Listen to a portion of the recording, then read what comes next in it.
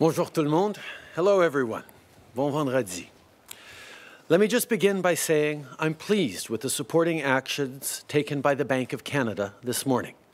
Monetary policy is very important, but as the Governor of the Bank has repeatedly said, the most important thing we can do to help people and the economy in this crisis is for the government to take strong fiscal action. So today, I want to speak directly to small businesses and entrepreneurs. I know that for many of you, the past few weeks have been heartbreaking.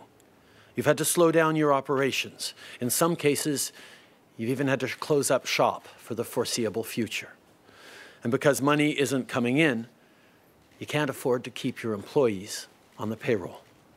These are really tough decisions. Tough because you don't want to let the people go who help you run your company in their time of need. Tough because some of you have built your business over the course of many years, if not decades. And now it seems like this climate of uncertainty could threaten everything you've worked for. I know many Canadians across the country are saddened to see their favorite neighborhood spots closed. These are the places that make our communities feel like home. Our government knows you're really feeling the impacts of this pandemic, especially with the end of the month coming up. So here's what we're going to do to take some of that pressure off. Last week, we had announced that we would cover 10% of wages, but it's becoming clear that we need to do more, much more. So we're bringing that percentage up to 75% for qualifying businesses. This means that people will continue to be paid even though their employer has had to slow down or stop its operations because of COVID-19. We're helping companies keep people on the payroll so that workers are supported and the economy is positioned to recover from this. That is our priority. We will have more to say on this very soon, but I can tell you that this subsidy for small and medium-sized businesses will be backdated to Sunday, March 15th. For people who've lost their job or are self-employed, the Canada Emergency Response Benefit will still be there to help you. We also know that for small storefront businesses, they're struggling with cash flow right now. It's hard to raise money and make money in this climate. So to help you bridge to better times, we are launching the Canada Emergency Business Account. With this new measure, banks will soon offer $40,000 loans, which will be guaranteed by the government to qualifying businesses. The loan will be interest-free for the first year, and if you meet certain conditions, $10,000 of it will be forgivable. Our government will also provide an additional $12.5 billion through Export Development Canada and the Business Development Bank to help small and medium-sized businesses with their operational cash flow requirements. This means that businesses will be able to apply for a guaranteed loan when they go to their financial institutions to get help as they weather the impacts of COVID-19.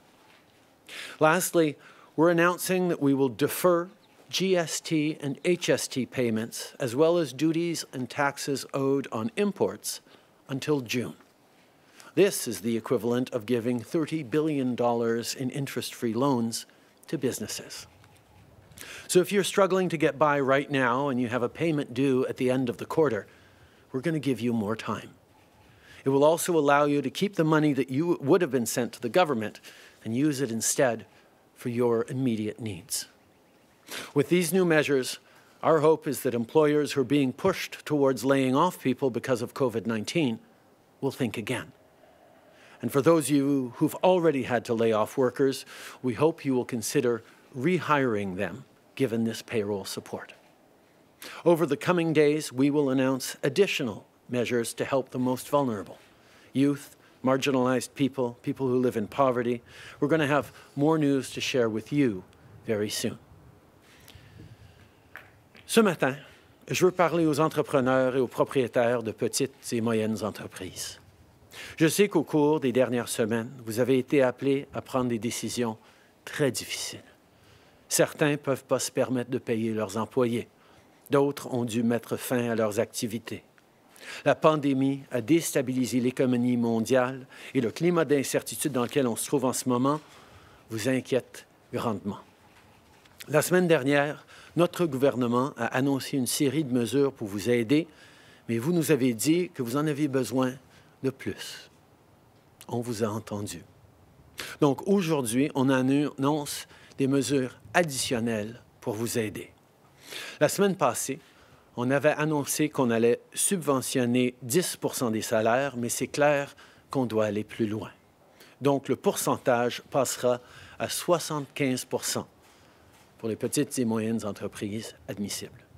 Ça veut dire que les employés continueront d'être payés même si l'entreprise pour laquelle ils travaillent a dû ralentir ou arrêter ses activités à cause de la COVID-19.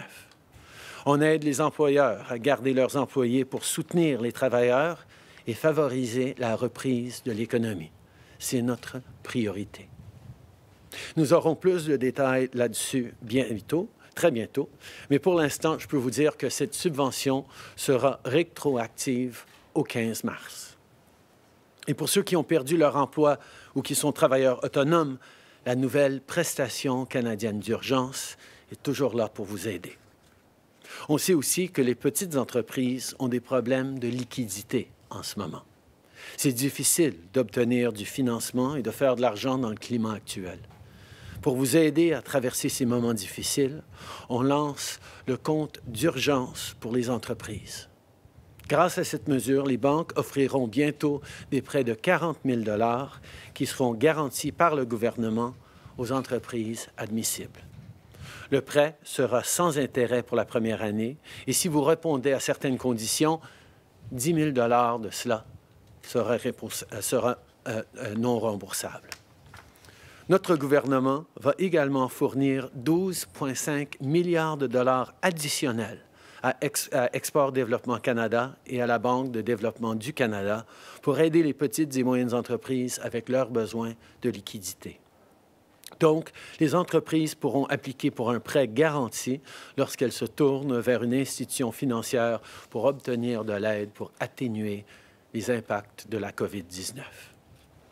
Finalement, notre gouvernement annonce que les gens auront jusqu'au mois de juin pour effectuer leur paiement de TPS et TVH pour rembourser les taxes et les droits exigibles sur les importations. C'est l'équivalent d'accorder 30 milliards de dollars de prêts sans intérêt aux entreprises. Donc, si vous avez du mal à joindre les deux bouts à cause de la pandémie et que vous devez de l'argent à la fin du trimestre, on va vous donner plus de temps pour effectuer vos paiements. Ça va aussi vous permettre de garder plus d'argent pour payer vos dépenses quotidiennes. On espère que ces nouvelles mesures encourageront les employeurs qui pensent être forcés à congédier leurs employés à y repenser. Et si vous avez déjà fait des mises à pied, on espère que vous allez envisager de réengager vos employés grâce à cette subvention salariale. Au cours des prochains jours, on va annoncer d'autres mesures de soutien pour aider les gens les plus vulnérables. Les jeunes, les personnes marginalisées, les gens qui vivent dans la pauvreté. On aura des nouvelles pour vous très bientôt. I know the past weeks have been really tough. You're worried about what COVID-19 means for your business and for your future. These are uncertain times, but my message to you today is we're going to be here for you. Small and medium-sized businesses are the backbone of our economy. You are collectively the largest employer in the country. You support millions of families. You serve our communities, and you make our towns and cities better places to live. Canadians are counting on you, and I am counting on you to come back strong from this no matter what comes next. You're going to get the support you need to help rebuild a more resilient and prosperous economy. So to businesses across the country, please keep your workers on the payroll or think of hiring them back. In the meantime, let's keep listening to our public health officials. Let's wash our hands, stay home as much as possible, and keep a safe distance from each other when we go for a walk or when we have to go to the grocery store.